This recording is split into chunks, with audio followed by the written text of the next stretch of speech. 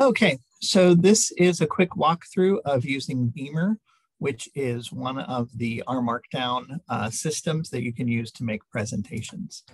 So let me share my screen. And actually, I will stop my video so you can just see the screen. So here is our code that we had from before, and I'm just going to go in and make a blank RMarkdown file. I keep calling this the two models package, and so here it is. And then just right up here, instead of saying HTML or PDF or whatever, you just say Beamer presentation. And then you should have a good start. Whenever you use RMarkdown, it's a good idea to save it. And I actually had a file saved from before. There you go. So we'll just save over it. And from there, then you're just going to copy your code over. And again, you can write over it. So I'm just going to take all the pregame stuff that you want to get done, and I'll put that into our setup chunk, just like you do otherwise. I'm not going to edit the text. Of course, you would want to do that. But we'll have our two summary statements here where we summarize the two variables.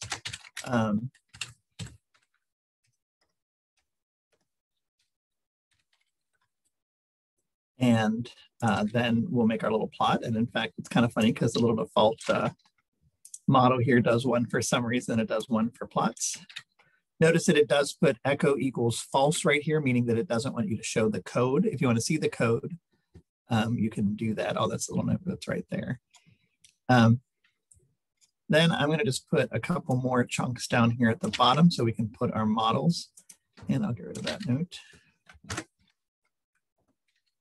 And like that. And then I will put in, I'll actually copy the code twice and then fix it to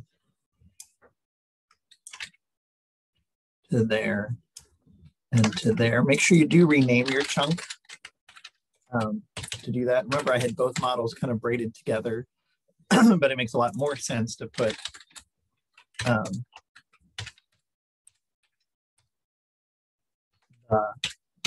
linear model and the summary of the little model in the same place. Then once you do that, you're ready to knit. It does use LaTeX, so if you are having trouble printing to PDF, you're going to have trouble knitting to Beamer as well.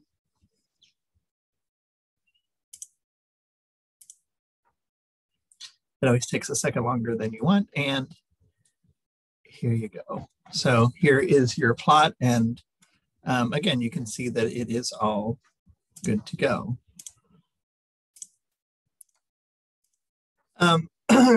You can then add in all of the other things that you can do to RMarkdown. You can add in fonts and style sheets and do all the things to make it pretty.